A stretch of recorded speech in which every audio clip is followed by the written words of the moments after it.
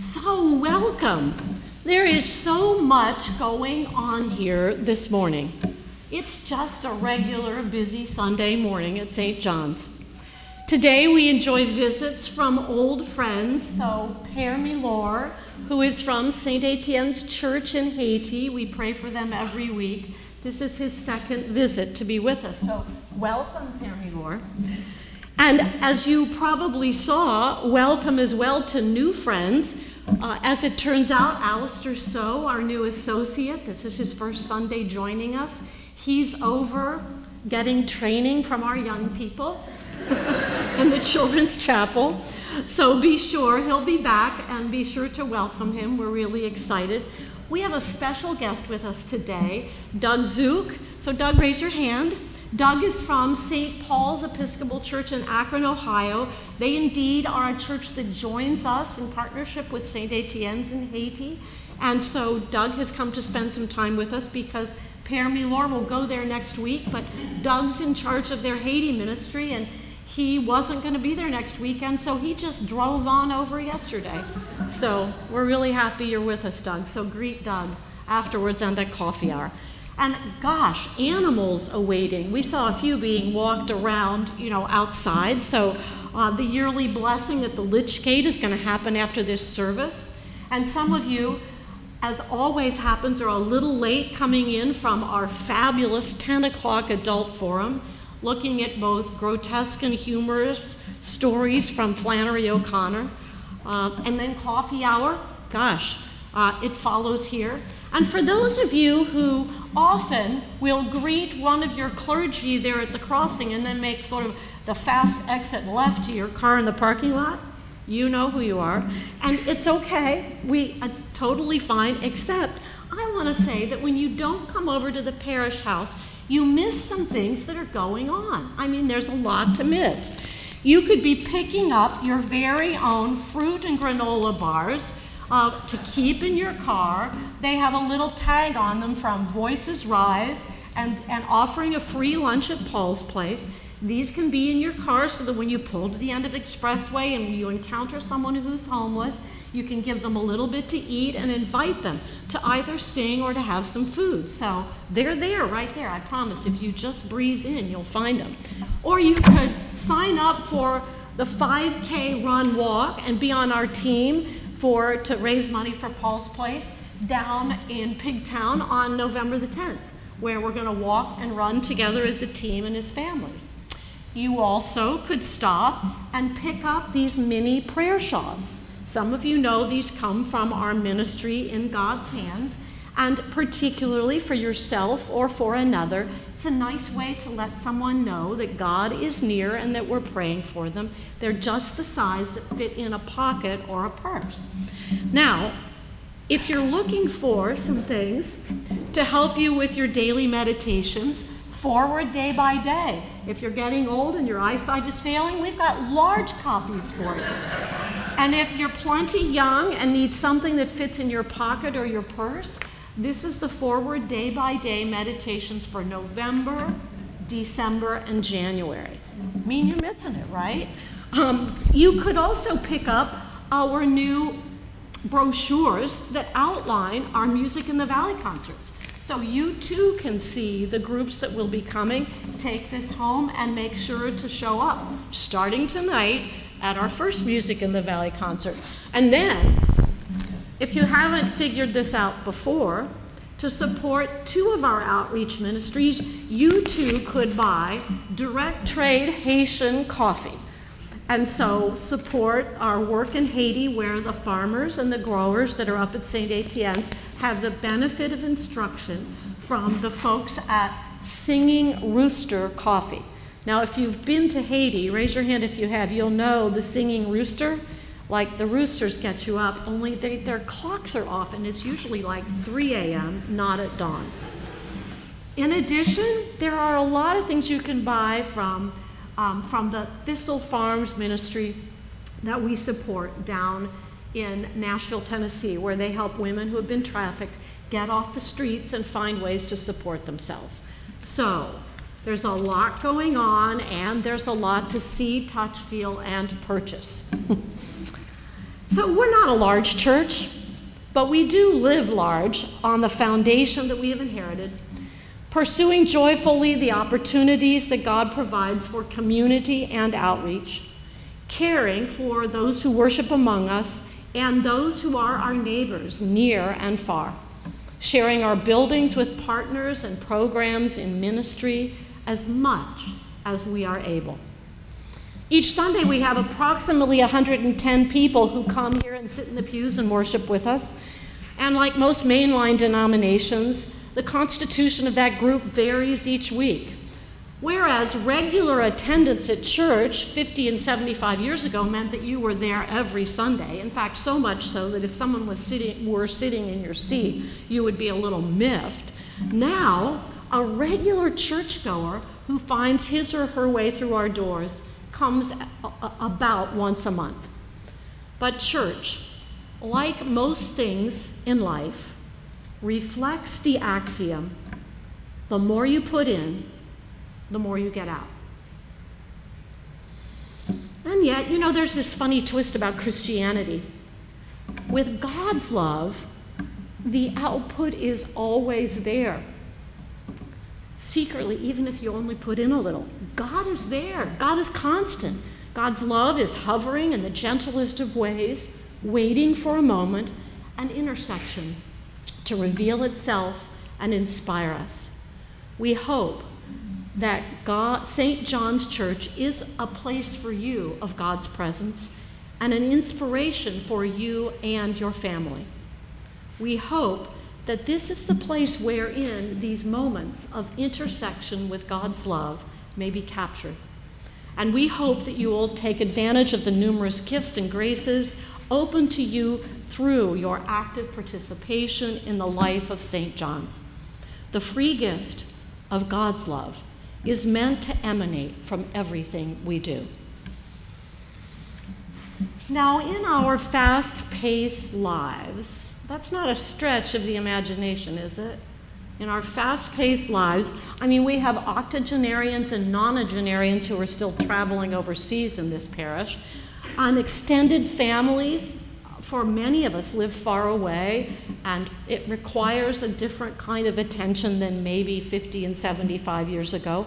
Most young families have 2 working parents and maybe only slightly over-programmed children. With our devices like our cell phones and our iPads, we can use apps and Facebook and Instagram to connect with each other and stay in touch. But I would like to say, in these times, there is some wisdom in having the experience of real community, that it becomes pretty important. Sitting next to someone in the pew, discussing theology in a class together.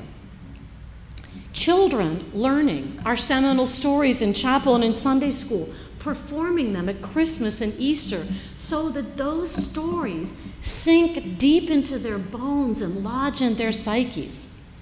Sipping some Haitian coffee at coffee hour around those tables, eating some good snacks, sometimes even letting those snacks substitute for lunch, rehearsing and singing songs together that will be offered in worship, songs that touch the soul, whether we are children or adults, sharing a holy meal right here, which we will do just a little later, praying for those whom we love who are struggling, remembering those who have died.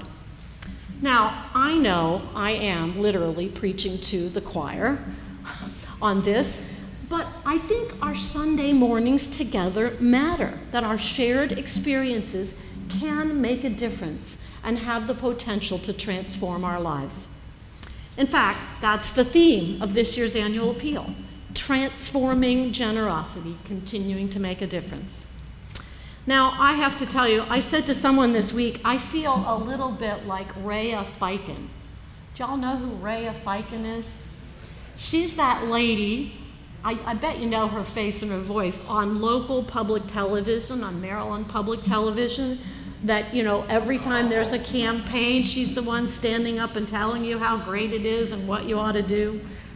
I'm reminding myself of some of the haranguers on WBJC or WYPR.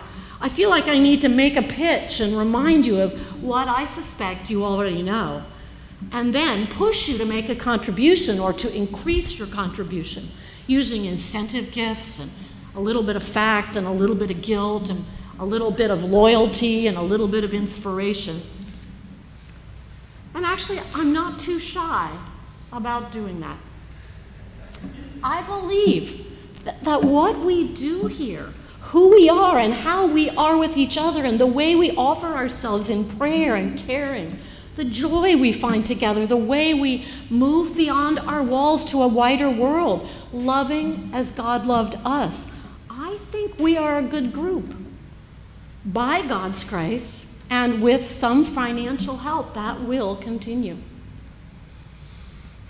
So our collect this morning, that beginning prayer, acknowledges that God is always ready and willing to give. The prayer asks that God bless us with an abundance of mercy, forgiving us where necessary. In the prayer, we ask God to give us the good things that in humility we dare not ask because we know ourselves as unworthy, but knowing also that we are worthy because of God's great gift in Jesus Christ for us. It is in that spirit, with this posture of both humility and confidence, that I invite your participation in our annual appeal campaign. So, a word of wisdom from the Old Testament lesson in Job. You know, our gifts from God are never about what we deserve. Although it is so tempting to equate our faithfulness with God's blessing. So you know what I mean by that? So we either have a lot of blessings and we assume that we must be good with God, or we work really hard to be faithful and then we expect God to sort of do better with us, right? So Job in the Old Testament was righteous in God's eyes and deserved only good, and yet in this reading that we heard, his blessings are about to be undone. How many of us here, if we dare to admit it to ourselves, at one time or another have attempted to really live faithfully and been caught wondering about the faithfulness of God, that we have not received the blessing that we have hoped or prayed for? Faith, as it intersects our real lives, is complex. Is it not our reality that sometimes faithfulness yields blessings, other times not so much, and sometimes even suffering? And sometimes it simply matters where you were born. Now, I'm going to give you an example from Haiti, but I could give you an example from almost any other country on the face of the planet, and certainly from our own city, Baltimore. If you had been born an Episcopalian in the mountains above Léogâne in Haiti, so much about your life would be the same as it is now. You'd have the same intelligence, the same hopes and dreams. You'd be worshiping the same church, the same community spirit would surround you, but you would not have the same financial resources and probably not the same educational opportunities. There very, very likely would be many days when you or your family were literally hungry. It's nice to say those words, but hunger so that your stomach cramps and is in knots for lack of food. It's just a regular occurrence among the regular parishioners at St. Etienne's. Sometimes it does simply matter where you were born. If we were honest with ourselves and each other, it would be hard for any of us to participate in the politics of grievance, of stoking the fires of resentment about what we do not have. We would understand that of all the places in the world, we are incredibly blessed to be born in the United States. Of all the eras within which to live, we are incredibly lucky to be living now. You know, this week we had a funeral for Rufus Williams, an 87-year-old who lived down the road who died recently. And he had his first heart surgery over 40 years ago. In any other place, in any other age, he would not have lived to 87. The unusual part about Rufus was that he seemed to know how fortunate he was. He lived with a lot of playfulness and a lot of joy and not much fuss. It was wonderful to behold. That is the kind of transformed lives that God invites us to. Lives lived in gratitude, lives lived in playfulness and joy, lives lived with some measure of abandonment, some level of giving up our need for control, or giving up our need to control or to hold on to our assets. Lives lived generously in the full understanding that we have been given much, and much needs to be shared. So that is why we try here at St. John's to be generous, to say yes and yes and yes to every opportunity to share what we have and to make a difference. Now, more than ever, I think we need this message. We need to remind each other. We need to challenge each other. You know, we're kind of a competitive group. Oh, that we could have a competition for who could outgive the other in giving to the church. So today, and for the next 4 weeks, I urge you to consider prayerfully and playfully your financial commitments to St. John's. Each year our expenses go up, and in spite of a very robust capital campaign a few years ago, we are always challenged. That is the nature of nonprofits and churches. We function in the context of faith and hope, and here in the church each fall, we hope that the upfront commitments for the coming year will actually be able to sustain our operations during that year. It is by its very nature a risk.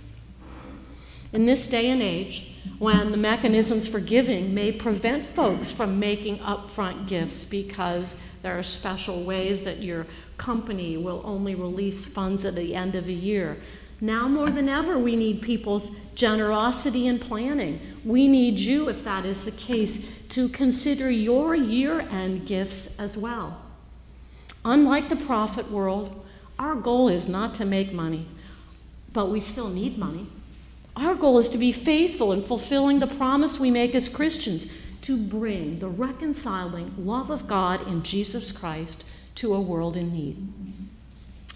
Our bishop said that the church is the only institution founded to serve non-members. We are faithful when we take up this service, and your contributions are key. So, let this month be a month of reflection for all of us about what we have been given. And I pray that for each of us, we will actually have the courage to consider what we actually need, and then what we are called in gratitude to give and give away. I really do hope that your confidence in our mission and ministry here at St. John's will lead you to give away much to this church. It's a really good investment, and your generosity will be contagious and maybe even transform your life, but for sure will continue to transform the life of this church. Amen.